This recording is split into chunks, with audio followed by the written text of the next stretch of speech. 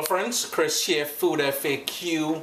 Welcome to the kitchen with me. Today we are addressing a request for chimichurri sauce. I'm doing steak today, so obviously I'm shooting this video at the same time with this chimichurri sauce, but it goes great on grilled chicken, fish, seafood. I would even put it on lamb. Now here's the thing, you can go on with a bit of mint in there for the lamb, but I'm not a huge fan of mint. So here we go, a simple, quick, little bit spicy chimichurri sauce. In my food processor here, I'm going to go in with cilantro. And all the exact amounts I use here will be mentioned down in the description of the video. There's some cilantro snuck into my salt. So you may as well put in some salt, and I'm using sea salt. Don't need to go too heavy with that. 3 cloves of garlic that I just gave a rough chop to. Couple ways I'm going to personalize this to my own liking besides leaving out that mint. You can go in with mint, you can go in with oregano if you want. I like going in with a bit of lemon juice just to give it just a little citrus kick.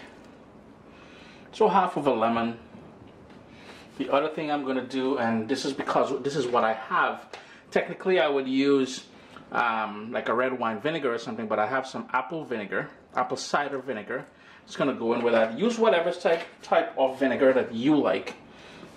I have here a nice big whack of parsley, and I trimmed off all the tough stems, and that's Italian parsley. And the stems are relatively tender that are there, so you can see there's still some tender stems there, but there's a lot of flavor in that. I like going in with a little for a little kick. I've got here 3 bird's eye pepper or Thai chilies. In the Caribbean we call it bird pepper. If you don't want to do that, if you don't want to give this a kick, now remember this is not traditional to the recipe, you can leave that out. I want some fresh ground black pepper in there.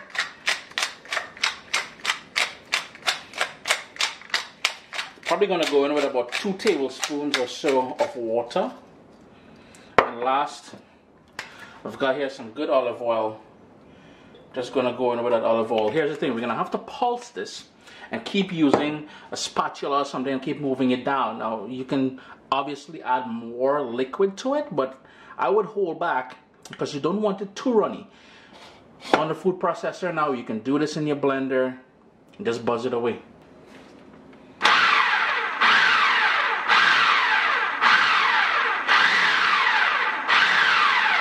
And basically all you're doing now, as I mentioned earlier, keep pulsing, then you're going to open it up, push it down a bit, and keep working it until you get a sort of a textured paste.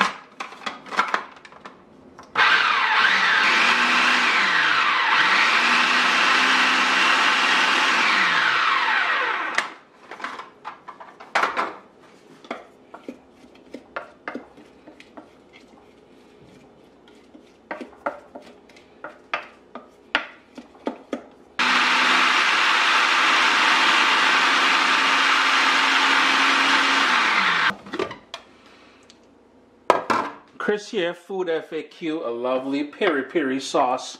This is going to go on to some nice grilled steaks. Yeah, it is -10 outside right now, but I'm going to go on that grill and do my thing. Let me see if I can give you guys a close-up of that. Always a pleasure to have you guys here in the kitchen with me. If you'd like to request something covered on foodFAQ, hit me up on Instagram at Caribbean Pot.